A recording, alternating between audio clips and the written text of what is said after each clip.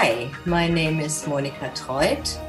I'm a German filmmaker, writer, director, and producer. The last part I don't like that much, but it's necessary, unfortunately. So my new film is called Generation, and it plays in the Panorama section of this year's Berlinale. And it is a follow-up on my film Gendernauts, which I made in the late 90s. In Gendernauts, I show pioneers of the trans movement in San Francisco: Susan Stryker, Sandy Stone, Max Wolf-Valerio, Stafford, and I revisit them again in my new film Generation. So in Generation, we see how much has changed since the late 90s, and it shows how these pioneers and their supporters, Annie Sprinkle and Bess Stevens, cope with the changed living situation and more problems like climate change, and hostilities on all levels, and gentrification in San Francisco. But I want to give hope as well. It's not only has it worsened the living conditions, but there's also new beginnings and new ways of living together, new ways of aging. And so I hope the film will inspire the younger generations.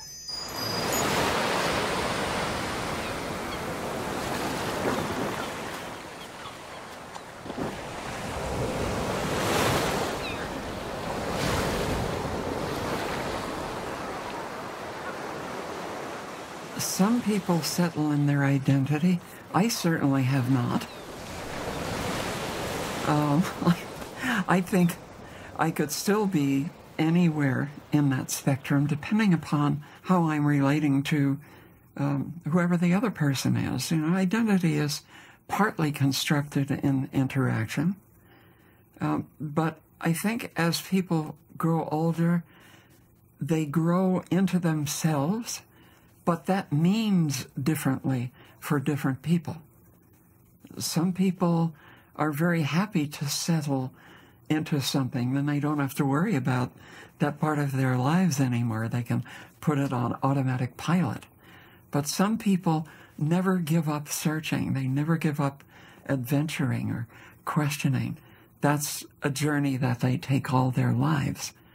And they're always going to be gendernauts. I think I'm probably one of them, and I don't think it's volitional, but I don't necessarily think that's true for everyone. It's certainly true for me. Hello, welcome to Teddy TV. My name is Zsombor Bobák, and this time we are discussing the film Generation with director Monika Treut. Hello, welcome Monika. It's really lovely to have you here with us today. Can you tell us a bit about, first about Gendernauts, the film that you made earlier and that Generation follows up on? Okay. Well, first, thank you for having me and my film Gendernauts. I shot in the late 90s in San Francisco. And it now feels in retrospect like it was a different era. It was, you know, we were still believing that the internet was this huge utopian possibility to connect all the subcultures. And we were, in a way, kind of naive with everything. On the other hand, it was a beautiful time to experiment with new gender identities. We had a lot of different spaces, locations. We had the Club Confidential, where all kinds of gender benders met. And it was a time of a new beginning. So, yeah, when I look back, I have to be careful not to become too nostalgic because, you know, as Susan Stryker says, time moves on and life moves on. So we should be looking forward, not backwards all the time, Yeah. right? Yeah, absolutely. I was also wondering, why did you decide to revisit Gendernauts in this particular time when you did the film? Well, yeah, the time has changed so much, and I was very curious to see how the Gendernauts, as I still call them, were able to cope with the changed times, Right. and how they were able to cope with the horrible things which happened under the Trump presidency in particular, because it was such a rollback in regarding the rights of transgender people. The whole picture looked so grim back then. It is now looking a little better with the new presidency of Biden, but still, we see it everywhere, that there is huge movements of right-wing people coming. And, transgender people seem to be pretty much the target of the right-wingers worldwide. Yeah, that's definitely something that that unfortunately we can see across the entire globe. But now that we are talking about the U.S. politics in particular, what do you think? How could the situation change now that with all that's happening in the United States? Well, there is a new kind of hope coming, and especially with the protagonist in Generation, you can see that they are full of energy, though they are not the youngest anymore. But it gives me so much hope to see how, for example, Susan Stryker, who is a really well-known and important academic trans woman, how much she is fighting for a different kind of consciousness, foremost in the academia, but also as a public intellectual. So there is, and you see like Annie Sprinkle and Bess Stevens, who are supporters of the trans movement, how they expand their activities into the fight against climate change. So there is all kinds of new developments which give me a lot of hope. Yeah, I think that's very important that we would look into the future with hope. How was it, this experience for you to return to the Gendernauts? Well, I really, and I think you can feel it when you see the film, I very much respect each of them, and I can say I really love them. And so for me, it was joyful, very joyful to get in touch again in real life. So of course we were in touch by social media, but as we know, as we all can feel at the moment, Oh, yes. It's not the real thing, right? So it makes a huge difference when you really experience everyday life with them. So as a crew, we were very fortunate that we could stay part of the time when we were shooting at the house of Annie Sprinkle and Bess Stevens in San Francisco. So that was absolutely wonderful to share life and to visit Sandy Stone and hang out with her in Santa Cruz and to hang out with Stafford in the desert. So unfortunately, we had a small budget, so we couldn't overextend our time. So we were a little pressured time-wise, but still it was wonderful to share life with them, if only for a short period of time. Yeah, sounds like a lovely experience for sure. It was interesting for me to see this film in a way that, of course, it tells the personal histories of the Gendernauts, but at the same time, a history of an entire movement takes shape in the film. Could we understand Generation as a historiographic project? Yeah, it's probably a big word for you know. I always have a bit of a hesitation to say. So we see certain people, and can we really extend from these individual people into a historical movement? I'm not so sure about that. It's more for historians or archivists to decide, right? As a filmmaker, I'm basically just focusing on people I know and people I have access to. And in this particular case with Genderation, I believe these people are quite important, of course, and they are now coming of age. And that was also what interested me quite a bit. How is it when you know, you're in your late 50s, in your 60s, and in your 80s, in the case of Sandy Stone? How does life change when you get older, especially for trans people? How does that go? Because I mean, you know, you are quite young, and everybody around Berlinale right now, I feel like I'm pretty much the oldest person around, and my protagonists are also quite, you know, much older than most people are who are right now in the center of Berlinale or Teddy, which I find beautiful that this way I can be in touch with a younger generation.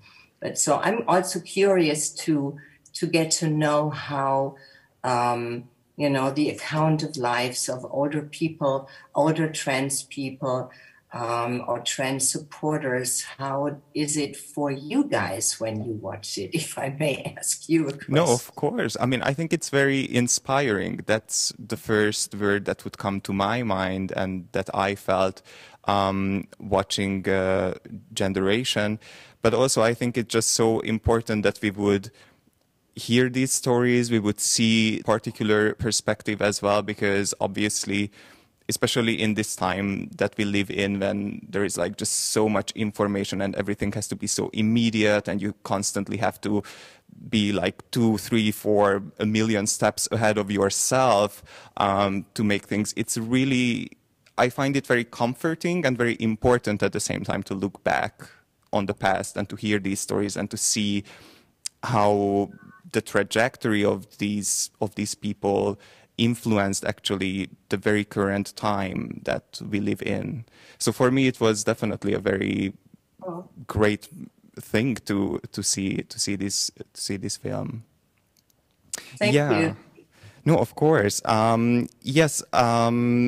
What was also very interesting to me, and then with this we come to the very present time, is that basically all the characters addressed this immense change that happened in San Francisco. And with that, like these quite crude mechanisms of this global capitalism also entered the narrative. Can you talk a bit about this?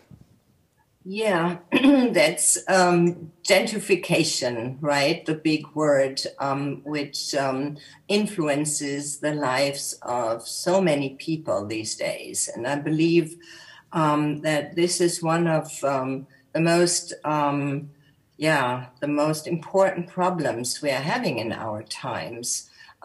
We don't have spaces anymore. They are taken away from us. In the case of Gendernauts and Genderation, you can see in Gendernauts more than 20 years ago, it was still possible for artists and freelancers to afford a place in the city of San Francisco. And with the big companies in Silicon Valley and the influx of techies, the young people who work for Google and Facebook and all the other internet companies, they make so much money that they bought a lot of places in the city. And it's a small city, San Francisco. and they bought up everything, and so rents went up. Yeah, it's just very hard, and it's a worldwide development, unfortunately, Absolutely. for quite some years, that it's, the basic right of housing is endangered.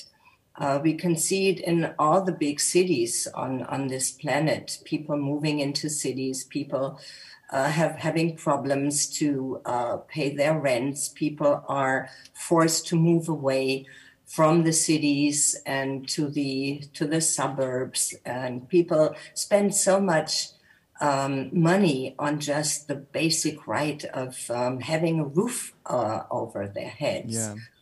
And that's very, very unfortunate when people are forced to work so hard and have little time to think and little time to create and meet other people. So it's one of the greatest problems right now, I believe. Yeah, and it really seemed like from the film as well that it has a particularly heavy effect on creative communities. Because, yeah, we see like quite an eloquent portrait of how it was in the 90s in San Francisco, and all the characters are thinking back on it with this sweet nostalgia. And then right now they are a bit dispersed around the United States, and of course that creates some obstacles as well for creating and thinking together and coming together.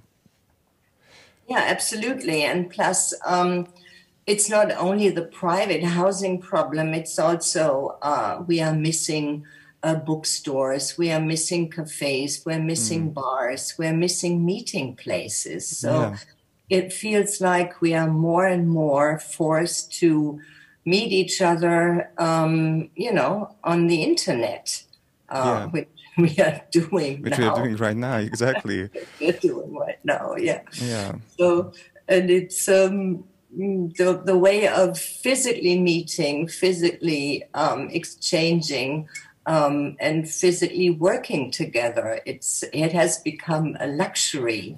Yeah. Yeah.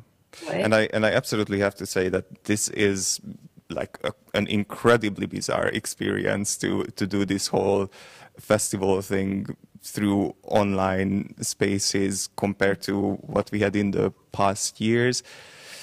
It's an interesting challenge for everyone, probably. But I would like to come to this idea of family, because there are, in a very direct way as well, there are different family models portrayed in the film.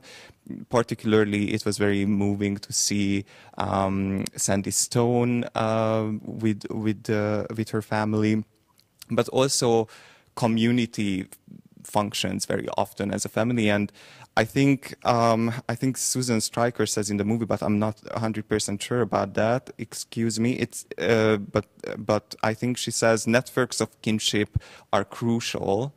And I was wondering, how do you see this this duality of different family models and community as a family? Yeah, it's as you said, there is different models of family. Like, for example, Sandy Stone. For me, she is like a matriarch. She has a very interesting model of family.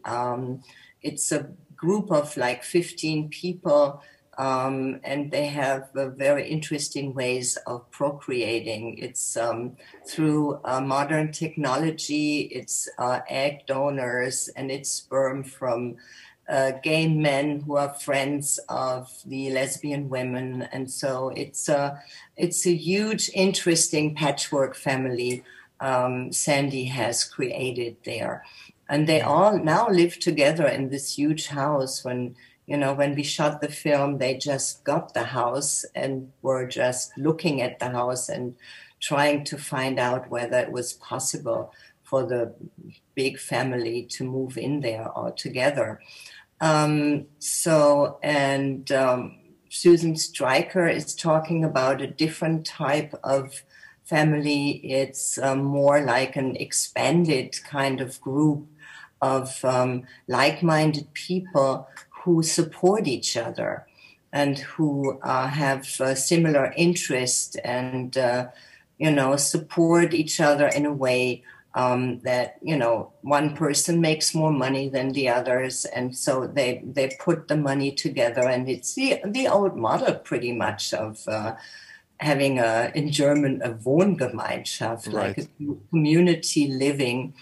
And that seems to become more important than ever because, the living conditions change so much. And some people who really have a great education and stuff are losing their jobs. And other people like Stafford has his own moving business. So he has to work really hard to drive around the country and move other people's stuff. And so it's with the fast changing living conditions, it's more important than ever to create communities and support each other. Yeah. You worked on this film as well and many, many other films together with Elfie Mikesh. And I found it, like the camera work particularly, it was so interesting. There were so many moments in the film when what you see actually nothing is really happening in certain moments, but it just so telling. It somehow translates so beautifully this feeling of community between these people, and it also really showed that you have a very close and intimate relationship with the protagonists of the film. Can you talk about your work with Elfie together and how you approached the camera work and the aesthetic of the film? Yeah, with Elfie, I have such a long history of working together that we understand each other without talking too much. So we are in tune, so to say, and we talk beforehand, and then once we are in a situation, it is very smooth, the working together. So it's almost organically. And in this film, we also had a few younger people who helped us. I had two students of mine who came with me, and they just jumped into the cold water and were, part of the crew, also in a very organical way. So yeah, it's I think it's very important when you do small films, and especially in documentary filmmaking, that you have a good understanding in your little crew, and that you have trust in each other, and you don't have to talk too much when it comes to the actual shooting.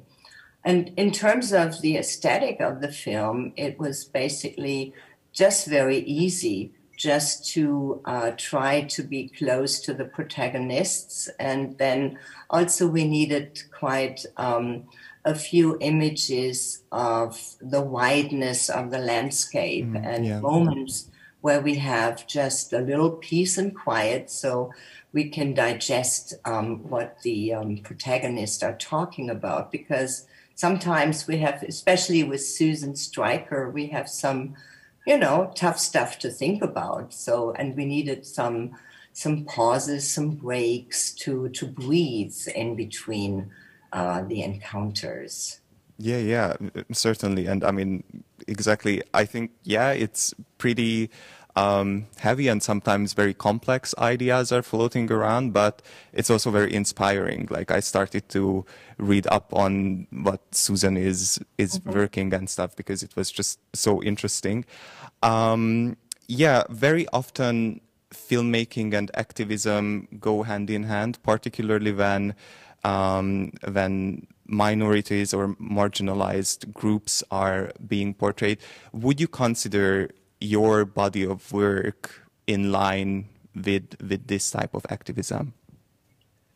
I wish for it. You never know with films, right?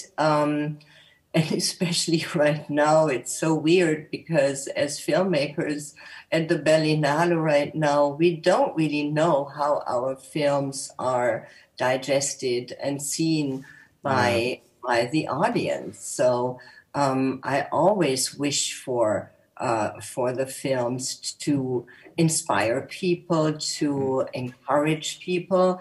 Right now, it's like the films are streaming into nowhere land. Yeah.